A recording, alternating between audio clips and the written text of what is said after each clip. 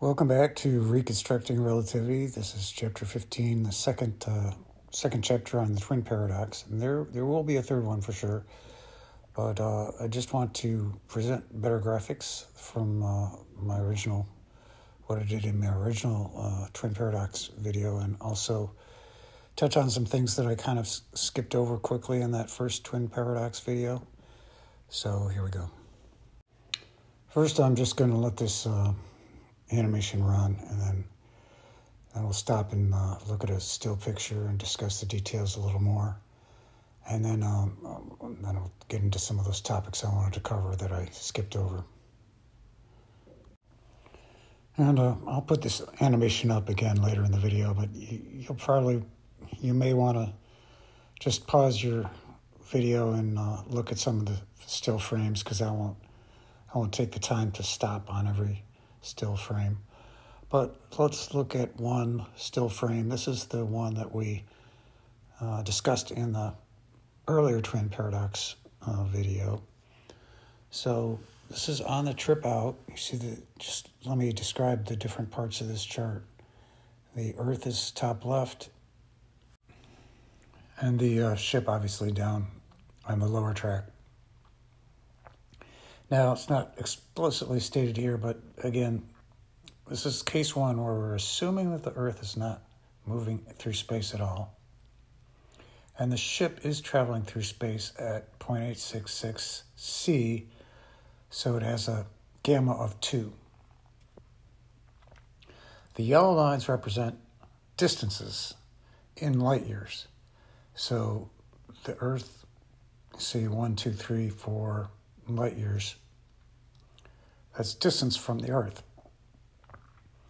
The yellow line for the ship is distance from the ship. Okay, so 0.54, 2.54. You'll notice that because the ship's going 0.866 c, those light years it's got a 2-to-1 compressed length scale. So 2 light years on the ship's length scale is equal to 1 light year on the Earth's length scale. Now the blue lines are timelines. So the Earth not moving through space, and up the very top left I have universe time. Not moving through space, the Earth's time is the same as universe time. It runs at the fastest possible rate, and there's no time skewing. So no matter where in the reference frame of the Earth, if you had a way station at 1, 2, 3, 4 light years, they'd all be reading the same time at the same time in state universe.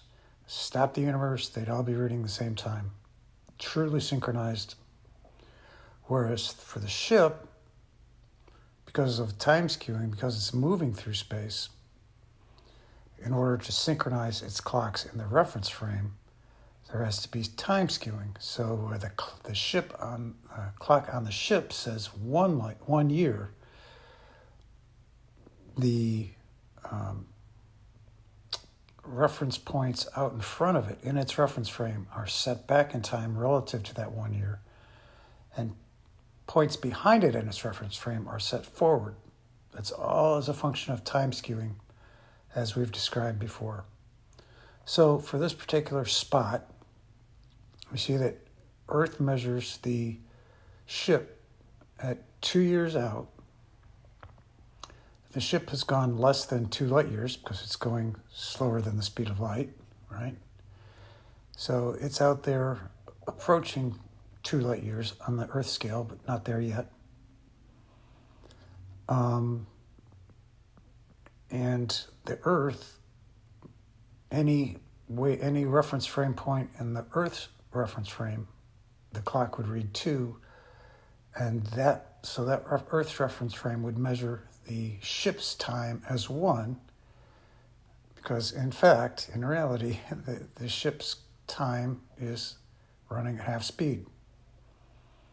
Now, the ship, although it's running at half speed, its reference frame, this isn't the key, the reference frame of the ship measures the Earth as going half of its own speed because of time skewing.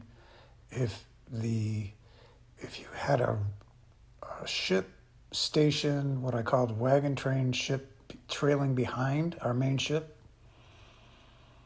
and it was passing the Earth at this moment, because of the time skewing, that clock would read 4. So technically, in the reference frame sense, the measurement is that the ship's reference frame measures the Earth time as going half as fast as its own, 4-2. So there's the symmetry of time dilation.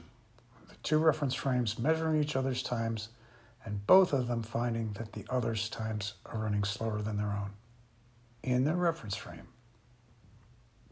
Now, one of the things I kind of glossed over, we can talk about right here, and that is that with all this crazy, time dilation, length contraction, time skewing, it's not obvious, it's not intuitively obvious that both of these reference frames would measure the speed of the other object to be the same. But if you look at the Earth's reference frame, you see that the ship has moved, well, it's not shown here, but 1.73 light years. That's how far the ship is forward in the Earth's reference frame of distance. And the time is 2 on the Earth's reference frame at that point. And so 1.73 over 2 is the distance over the time. That's 0.866 c.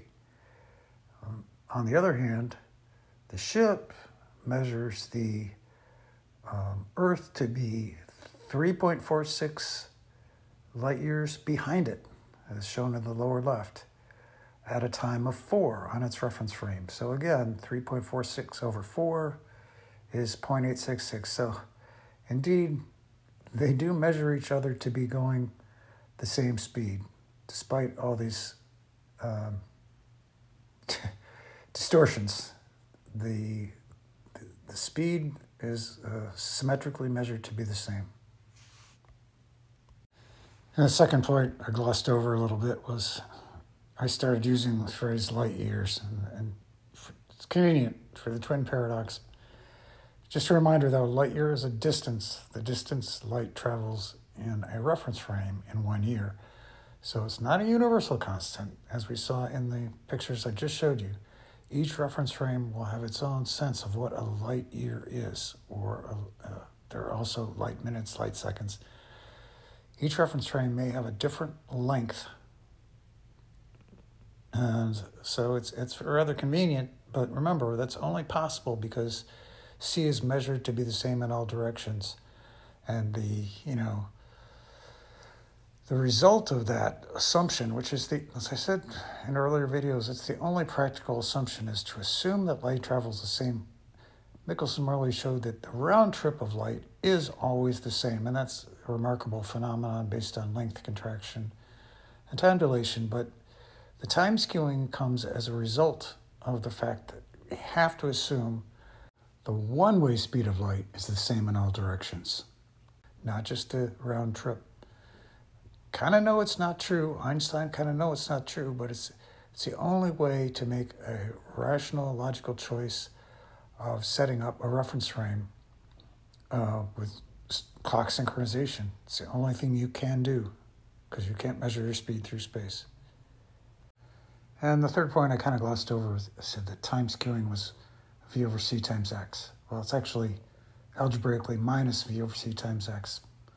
And again, what that means is in the state universe sense, these clocks are all synchronized in the reference frame sense. But in the state universe sense, if you stop the universe and check the clocks, you'd find that the synchronized clocks, the trailing clocks, would be set forward in time 0.866 year per light year of distance behind. Every light year back, the clocks will be set forward that 0.866 year. That's a lot. And leading clocks will be set back in time 0.866 year per light year of distance ahead. So you can see that in the graphics here. So as a refresher, when we first looked at time skewing, we had a time cycle of 30 clock ticks. Let's call it 30 seconds. If we call it 30 seconds, that means that the round trip was 30 light seconds. And the distance from point A to point B is then 15 light seconds. And that we found that to synchronize these clocks in the reference frame, the time skewing, the clock could be the leading clock. This whole thing's moving to the right. The leading clock had to be set back in the state universe sense by 13 seconds. And so there it is, 0.866 times 15, which is the distance, equals 13. The time skewing, the amount that the leading clock has to be set back in time to be synchronized in the reference frame. So I'm going to let this case one run a couple more times, and I definitely invite you to stop your video and study the numbers. Hopefully you're getting more familiar with how this works. The length contraction, the time skewing, and the time dilation all work together to give us the measurements we expect. Now, the next video, I'm going to come back with a more difficult case, so it's going to take me more time to prepare.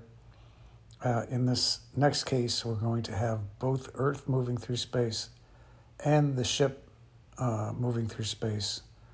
I'll explain why, and it's a little more difficult, but it's a really interesting one, so hope you join me back for the next one. So that's it. Thanks for listening, watching. Please like, subscribe, comment, ask a question. Check out my book on Amazon if you feel like it, and let's head on out with this really beautiful piece by Joni Mitchell. Give me some time. I feel like I'm losing mine out here on this horizon line, with the earth spinning and the sky forever rushing. No one knows, they can never get that close. Guesses at most, guesses based on what each set of time and change is touching. Guesses based on what each set of time and change is touching. Guesses based on what each set of time and change is touching.